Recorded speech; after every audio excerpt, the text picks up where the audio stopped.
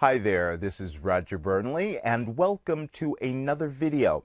Now, I've been getting a lot of questions about how to increase range, and I have a lot of different exercises that I use to help you accomplish that. But one of the things that I wanted to do is to first give you a little understanding about how your voice creates sound to begin with, because when you start to understand more of the physiology, the way that the body works, when you're applying that to when you're actually doing the exercises, it will make more sense. You'll start to gain a physical experience of that, and really this will help you to increase to that range. There's so many other things that begin to happen why people can't increase their range in terms of just tightening and pushing and all of that, but we'll get to those in other videos. But for this one, what I want to do is just get you to basically understand what happens to create sound.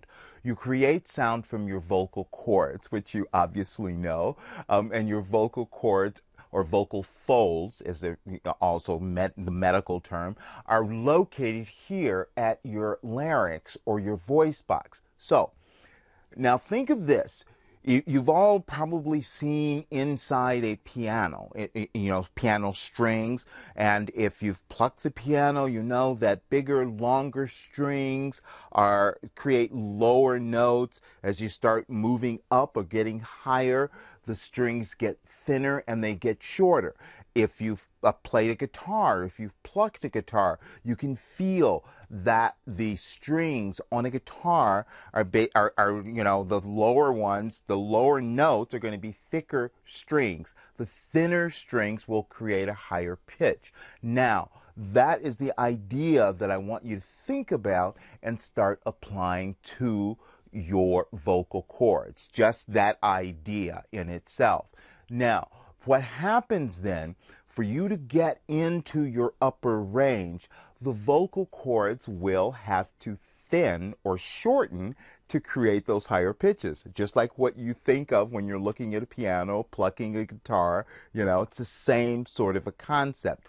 Now, the problem, though, that many people will go through is that the vocal cords will not necessarily work that way effectively if you're trying to accomplish that by pushing the larynx or the voice box around too much. Sometimes you're forced to do that because you're really blocked your air, or you've got too much tension and all of that. So again, we'll address that in other exercises.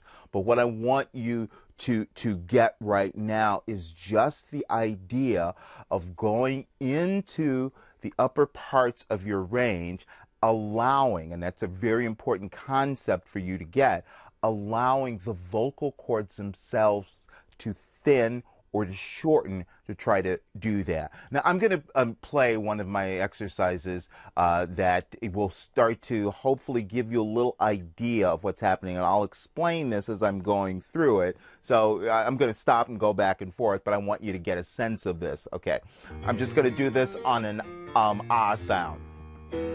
Ah, ah.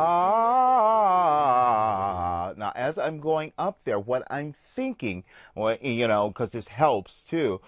Fortunately, I'm not in the position, I'm not used to anymore. I used to quite a bit. I'm not pushing up to try to get there. All I'm doing is thinking that I'm just allowing the vocal cords here to get thinner as I go higher. Never pushing to get there, right?